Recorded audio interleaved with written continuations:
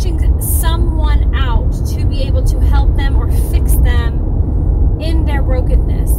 And they were searching for the Emerald City and the man, the wizard or whatever, that could help them or heal them. And when they got there, that wizard sent them on a mission, and it was of his own agenda to fulfill his own needs.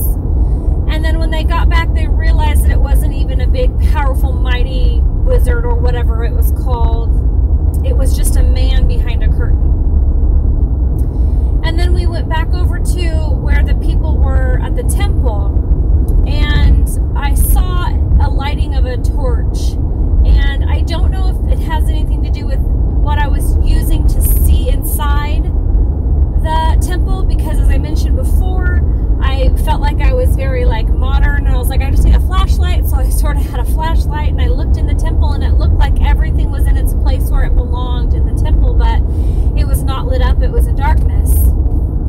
And at that point, the temple began to crush down, fall down, it fell apart into rubble, until all that was left was the Ark of the Covenant. But the Ark of the Covenant was also under a shadow of darkness. And at some point in the vision, I saw a fire that was beginning to get hotter and hotter, and it was black on the outside, but you could see the light of the fire from the inside, and it began to get hotter and hotter, and the blackness fell off until the red hot appeared.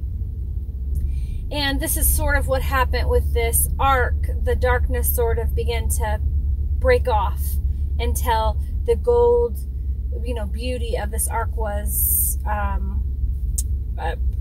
there and prevalent. And after I saw the ark in all of its glory, it actually exploded into pieces. And sort of inside of the ark, all that was inside, the budding staff, the 10 Commandments, the manna, everything was sort of glowing, and it came forward towards me. That was very significant. It all just came forward to the forefront of my mind so I could see it, and it was very important. And that is where the vision is.